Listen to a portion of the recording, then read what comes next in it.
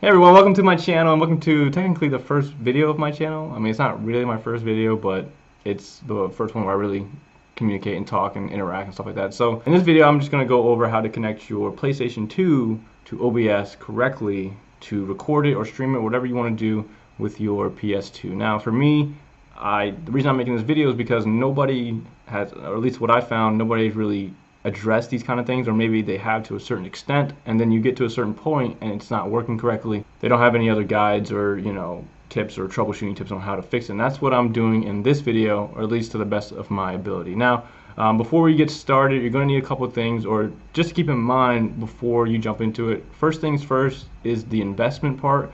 It is a little bit expensive in order to do this, not like extravagantly, but like for perhaps a young guy in high school trying to do this.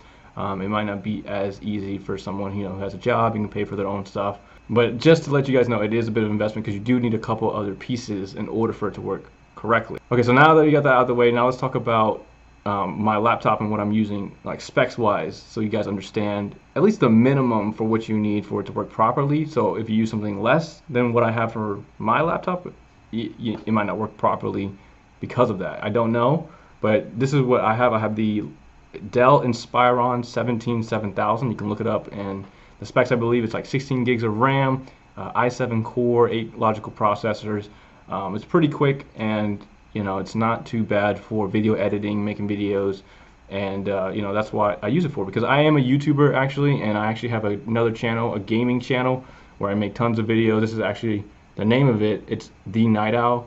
So if you want to check that out, feel free to go and see how I, make videos on that as well. But I needed a good computer in order for it to work, because I got the webcam going, I got OBS going, I got streaming, video, a lot of things that I want to do. So I needed a decent computer in order for this to work correctly. So that's just something to keep in mind. Again, if you want to look up the specific specifications for this laptop, it's a Dell Inspiron 7000. All right. But with that being said, let's jump into the video. So the first thing you're going to want to do is download OBS Studio. So what we're going to do, we're going to open up Google Chrome or whatever browser you use, and we're just going to type in download OBS right there. Boom, click enter, and you're going to click on download. So whatever you have, if you have a Mac or Windows, you just click on download installer, and it should download for you. And once this is done, you see that down there in the left corner, you just click on it and it'll run through the setup process. Alright, so once you've downloaded OBS and you've installed it and you've opened it up, it's not going to look like this. It's going to be a black screen, there's going to be no webcam, and you're not going to see the endless display that you see on my screen. And the reason that my screen is like this is because if I hid the endless looking screen, it would go black and you guys couldn't see anything. Alright, so what you're going to want to do is before you start recording your videos, you're going to want to go to settings. And just a couple of things, it's not too bad. If you're going to stream, that's a little different. You're going to need a stream key in order, whatever you use. If you use YouTube, you're going to need a stream key. If you do, I think I use restream.io. Yep, you're going to need your own stream key in order for it to connect from OBS. But I can make a different video on that if you guys want me to.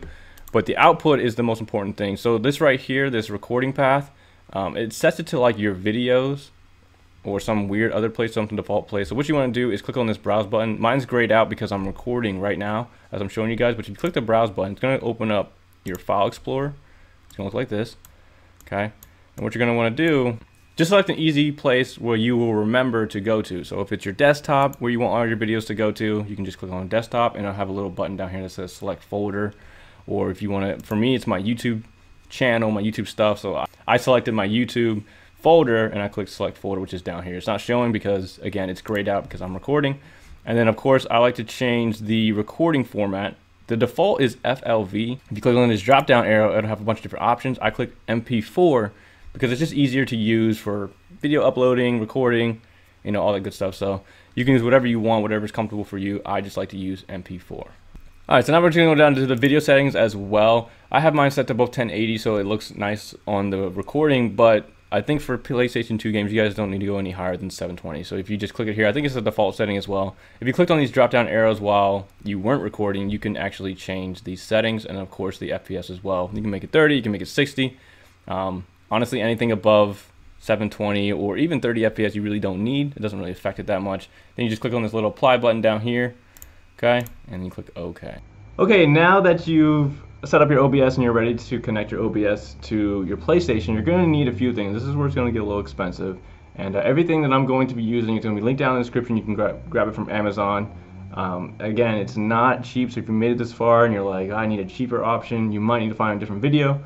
But for me, this is what worked for me, because the reason I had to buy so many different things is because when I bought, so I have the HD60 Elgato. Alright, so the Elgato is the thing that transfers your HDMI source, whatever it is, your Xbox or PlayStation 2, whatever, to your TV. Alright, so this is what captures your game. You're going to need one of these in order to capture the gameplay. And originally what I had with it was just this. So this is a PlayStation 2 HDMI converter. So the normal, composite that plugs into the back of the PlayStation, and the red, yellow, and white, or the green, blue, and red, whatever you have, this bypasses that entire thing, because you just plug this into the back of it and you plug the HDMI cord right there. Alright, so that's what I did first. Alright, HDMI, it was easy. Problem was that the gameplay that was coming out was fine. It looked fine, but the audio sounded really terrible. It sounded like this.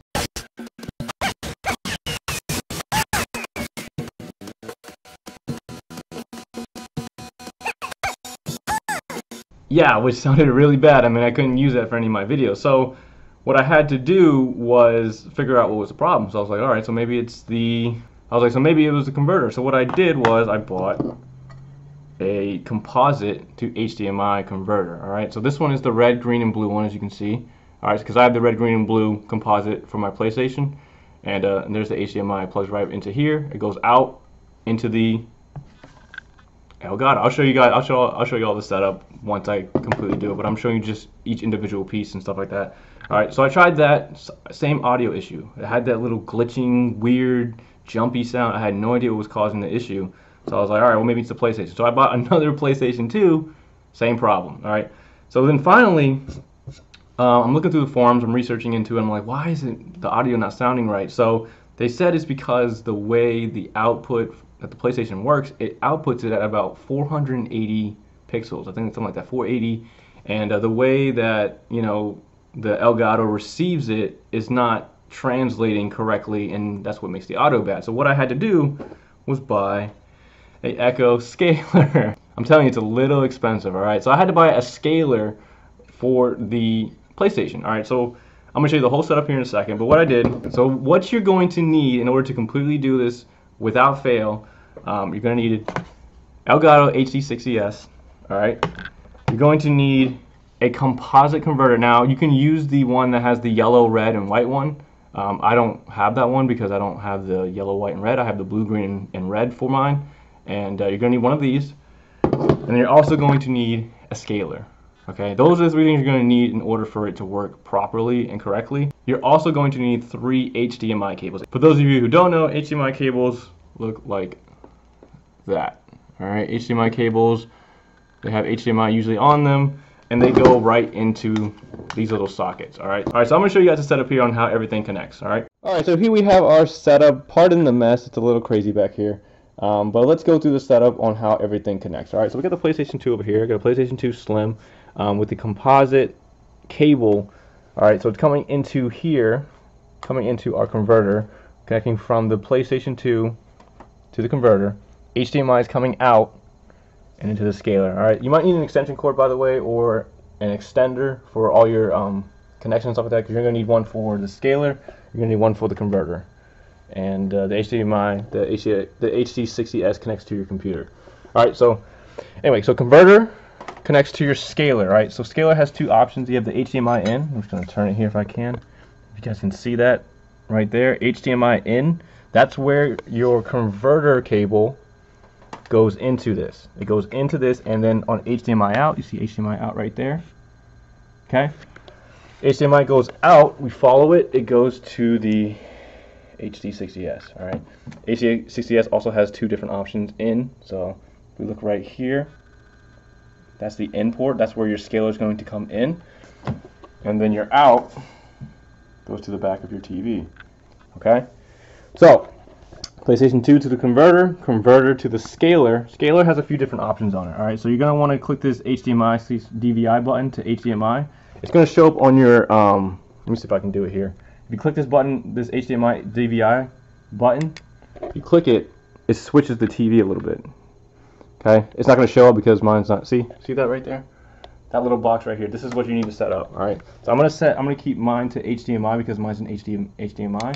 Let's switch it back, and there it is. See the output right here, 720p. You need to make sure that's compatible with whatever your TV is. My TV only goes up to 720p, so I tried to set it to 1080, but it didn't work because my TV does not go up that high. So if you see back down here on the buttons, there's a button called RES, resolution. Let it clear up a little bit here. There it is. Resolution, see that button? If you click on that one, I'm not going to do it because I don't want it to mess up my setup. But if you click on the resolution button, it'll change your resolution from 720 to 1080. I believe it goes all the way up to 4K. Yeah. So if you change that, if you click that button, it's going to switch dependent on your TV. So whatever your highest resolution is for your TV, that's what this is for. Okay? Yeah, it's a lot of stuff. Anyway, so once you get all that done, you have everything connected like I showed you guys.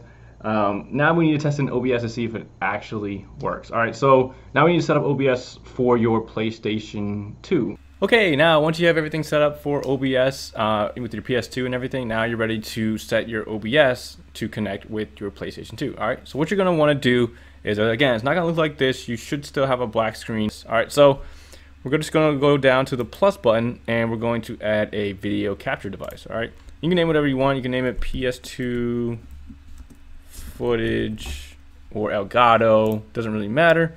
You're just gonna click on OK. What you're gonna want to do is select your Game Capture HD60S. Now, in a perfect world, if this worked for you and at this point in time you no longer need any other troubleshooting tips, this is the end of the video for you. I appreciate you for watching, and I hope you guys see you in my next one. But if you do have the black screen, so sometimes a black screen pops up and you don't have a signal, or you just have a black screen and your TV also has a black screen. All right, so what you want to do here, I actually unplugged my Elgato. So what you're going to want to do, first things first, is obviously to reset your Elgato game capture. So for mine, it's hooked up in the back here. So if I plug it back in and we try to re-add it, let's see what it says. Let's call it Elgato and Game Capture HD60S. Okay. Perfect. Okay, cool. So we have the black screen. I know it's not really good because, you can't do your thing, but perfect. Now I can show you guys. So black screen, TV, black screen. All right, so that means there's no footage. I can't record anything. I can't stream anything. No audio, no nothing. All right, so we're just going to click OK here, and what we're going to do, we're just going to delete that. All right, let's just remove that. We don't need it. It's not good. All right, so what we're going to do, this is how I test to see if it's working properly. All right, so I'm just going to minimize it, and we're going to go back to Google Chrome. Okay, so we're back on Google Chrome, and what we're going to do is download, there it is, Game Capture HD. Boom. All right, so we're just going to click on downloads from elgato.com, and we're just going to scroll down, and here it is, Game Capture for Windows. Download the version, whatever the latest version is, or if you're on Mac, just switch it over and grab the Mac one. All right, so if I'm on Windows, I would click this, it downloads it, there it goes, you click on it, run the setup, and then I put it on, I created a shortcut. It'll ask you if you want to. You don't have to, but just remember where you download it, so, or where it installs. So now you need to go to Game Capture HD if it's on your desktop. If it's not on your desktop, you can always just type it in the search bar, Game Capture HD, and click on enter. Okay, so once Game Capture HD has shown up, before we start trying to troubleshoot why it's not showing up here, you'll know Game Capture HD is working when you see the bottom here. See these little numbers? The time is starting to record. Still black screen, TV still black. All right, so what we're going to do is make sure that these settings are okay. Just going to go into settings real quick. You're going to make sure your input device is to other, not to Xbox One. The PlayStation 2 is not an option here, so I just go down to other. I think the audio input is that for the default. If it's not, change it to HDMI audio. And then for profile, I have it on HD 720, okay? And once that's done, it's already set. You're gonna click OK for changes. I didn't change mine, so I'm just gonna click cancel. I still have a black screen. All right, so what I'm going to do now, and a lot of the troubleshooting tips that I have for you guys, it's just a lot of resetting things. So if you have that scaler, like I mentioned that you need, you're gonna come to the scaler. All right, so I don't know if you can see this. I can't pull it up too far because of the cord, but the scaler, we're just gonna unplug it. Unplug the scaler and plug it back in. LED light is on. No signal is the HDMI input connected. It's waiting for it to respond to the scaler, waiting for it to come in. Give it a few seconds, and boom, there it is. You can see my game is loading up. I can see my Dynasty Warriors. That's the game I'm playing from PlayStation, and it looks like it's good to go. So now what we're going to do, we're going to exit out of this because the game capture cannot use two softwares at the same time. We're going to go back into OBS. All right, so you're not going to have this screen here. You're just going to have a black screen. You're going to right click or click on this plus button and go to video capture device. So let's name it PS2 footage. Footage. Wait for it to load, and then you're just going to add your Elgato Game Capture. As you can see, the video is playing, and I have mine set on Elgato Game Capture HD, which is the software you just checked it in, or if it's set to this one, it should be the exact same picture. Yeah, okay, there you go. So you can just click on OK, and it should be right there. You use these little red boxes to maximize it. Now I have the whole thing on my screen. All I gotta do to redo my webcam is move this up. You see on the bottom right here. Actually, I'm going to move this out the way because you guys can't see it. But you see this right here, this webcam. If you just put this on top, whatever the order is the viewing order of your recording. So if your webcam is below my display capture, it goes away. If it's above it, it comes back. If it's above the footage, it will be on top of the footage. All right. So if you guys aren't hearing any audio, by the way, the reason I turned it down is because I can't record my voice and the footage at the same time because then it'll mix together. But if you aren't hearing any audio and this is all the way down, just turn it up a little bit. And now you should be able to hear game audio correctly, not with that fizzy, that fizzy sound. So, but that's pretty much it. That's pretty much all I have for this video. Those are the things you're going to need to buy in order for the PS2 and the OBS to connect, correctly and record with good audio, good video, and all that good stuff. And hope this video was helpful. If it was, definitely appreciate a like, comment, subscribe. If you have any questions at all, let me know in the comment section, and I will answer them to the best of my ability. But that's pretty much all I have for you guys. Again, if it is a black screen or something's not working, try resetting things, turning them off, unplugging, plugging back in. That seems to be the easiest option for me, and that's the problem that I ran into quite a few times. But I've unplugged my Elgato, didn't work. Start from the scaler, start from the PS2, whatever you gotta do. It seems that the scaler itself is the one that needs to be unplugged from time to time. So, like I said, guys, hopefully it helps, and hopefully I'll see you guys in the next video. Thanks for watching, everyone.